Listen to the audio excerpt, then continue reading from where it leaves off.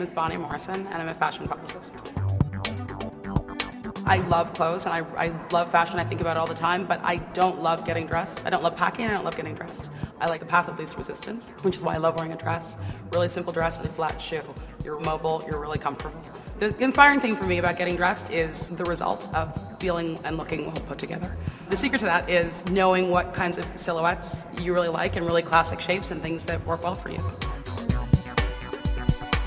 I'm wearing a dress, a shipped dress by Calypso, which has pockets, which is really important, so you can go without a bag.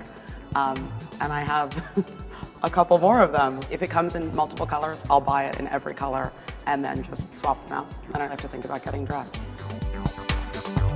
I do have a pretty busy social life, as well as a job that sometimes needs me to be out a lot as well. So I like pieces that transition very easily and very well. This dress, it's a Irish linen dress from Orvis, which I like some really unconventional resources like Orvis or L. Bean, because the clothes, the shapes are really good, really authentic, and really well made. Summer no-nos, there are very few general prohibitions. I think a white shoe can be tricky. Rubber flip-flops I am tired of. I think a basic, well-cut leather thong sandal is much better.